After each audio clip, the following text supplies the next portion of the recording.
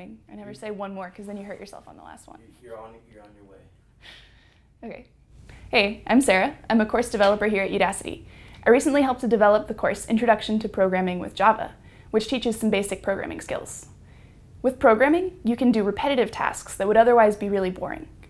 Here's a student talking about for loops. I think that the best way to understand why you should learn how to use a for loop is with an analogy. I have to move 10 heavy boxes. Wouldn't it be cool if I could move one box and then somehow my action was repeated 9 more times for me, instead of me having to pick up 10 boxes and move them physically by myself? That's kind of what for loops do for you. You write something once, you make sure it works once, and then as long as you use it properly, it does the work for you again and again, and you avoid your code getting messy and heavy.